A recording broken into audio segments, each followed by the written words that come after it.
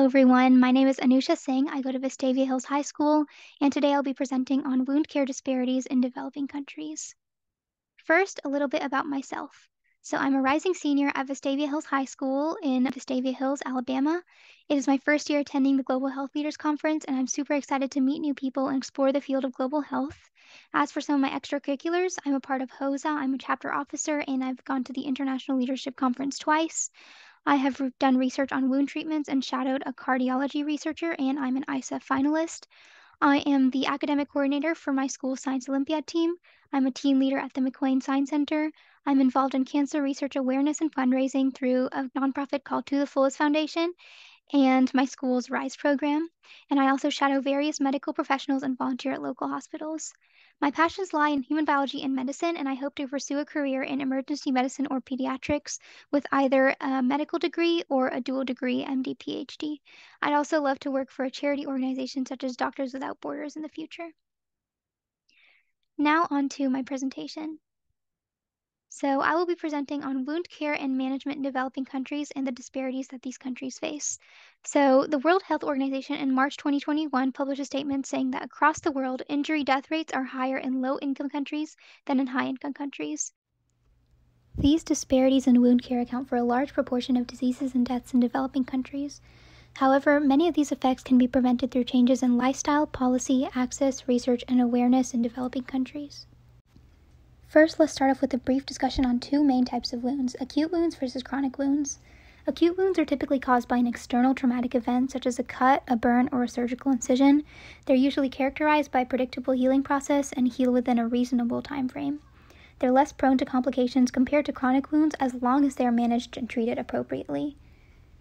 And as for their healing process, they typically progress through a series of well-defined stages of wound healing, including hemostasis, which is blood clotting, inflammation, proliferation, and remodeling, which is maturation of new tissue. In contrast, chronic wounds are wounds that fail to proceed through the normal stages of healing in a timely manner, and they often persist for more than 4 weeks. They result from underlying medical conditions or intrinsic factors that impair the healing process. They're more prone to complications, including infection, tissue necrosis, which is tissue death, and the development of biofilms, and as a result, chronic wounds have an extended healing time and can persist for months or even years without proper intervention. They require specialized wound care and management. This incorrect treatment is what makes chronic wounds so much more common in developing countries because they aren't able to seek proper treatment in the first place.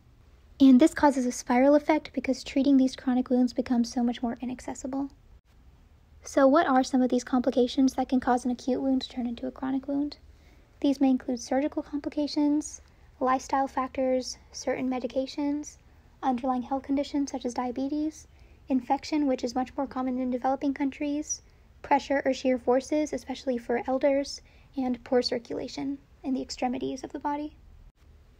What makes these complications so much more common in developing countries is caused by disparities. These can include limited access to health care, inadequate resources due to maybe an imbalance in health system priorities or socioeconomic factors. It can include the burden of infectious disease. It can include a lack of sanitation and hygiene. It can even be non-communicable diseases or a lack of education and awareness. Now let's discuss some statistics between developing and developed countries. For infection rates, in a study published in a Journal of Wound Care in 2016, it was reported that wound infection rates varied significantly between countries, with rates ranging from 2 to 25% in developing countries. In developed countries, due to better healthcare resources and infection control measures, the reported infectious rates were generally lower, ranging from 1 to 8%. As for wound healing time, a review published in the Journal of Clinical Medicine in 2020 found that wound healing times for similar wound types could be significantly longer in developing countries compared to developed countries. According to a study published by the Journal of Maternal, Fetal, and Neonatal Medicine in 2019, disparities in wound healing were observed in postpartum women, particularly in developing countries. The study found that wound complications, such as C-section wound infections, were more prevalent in low-resource settings compared to developed countries. Lastly, as for surgical wound infections, a systematic review published in PLOS Medicine in 2017 reported higher rates of surgical site infections in developing countries compared to developed countries. All of these different causes and all of these different statistics can lead to the exacerbation of an acute wound to a chronic wound. And as you can see here, the average cost to heal per chronic wound among patients treated in U.S. wound centers is approximately $3,927 per wound. This large cost of treatment of chronic wounds is one that people in many developing countries cannot afford, yet they are also unable to stop this progression from an acute to a chronic wound due to a lack of resources they face. Proposals and potential solutions. We can strengthen healthcare systems. We can increase access to education and training. We can also increase access to essential medical supplies in areas of low income. We can act on public health initiatives. We can participate in prevention and early intervention of wounds, which is critical in preventing the exacerbation of an acute wound to a chronic wound. We can also engage in collaboration and partnerships. We can empower communities, and we can participate in research and innovation. Now I'll briefly present my research on herbal treatments. My research focused on the use of herbs including turmeric, aloe vera, and poppy seeds to enhance the wound healing process in fruit flies. We found that these herbs all have positive effects on wound healing, as you can see in this graph.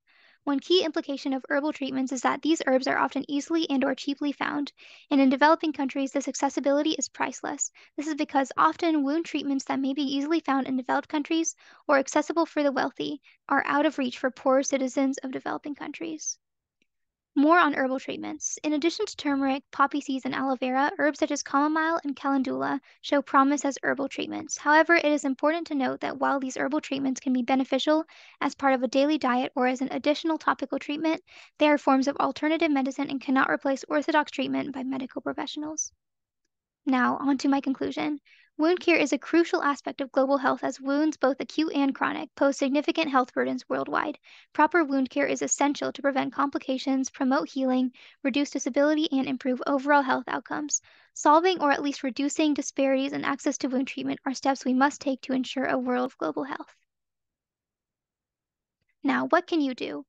You can support nonprofit organizations, actions such as volunteering or raising awareness. We can also participate in fundraising initiatives. We can share knowledge and resources and also raise awareness through social media. We can advocate for policy changes in our local government and support local initiatives. Now here are some of my references and some acknowledgments to my parents, Ms. Busby, Coach Peterson, and Ms. Sutherland for the knowledge they've given me, the Global Health Leaders Conference and its wonderful staff, and you for listening. If you have any questions and comments, you can email me at this email or access my LinkedIn over here.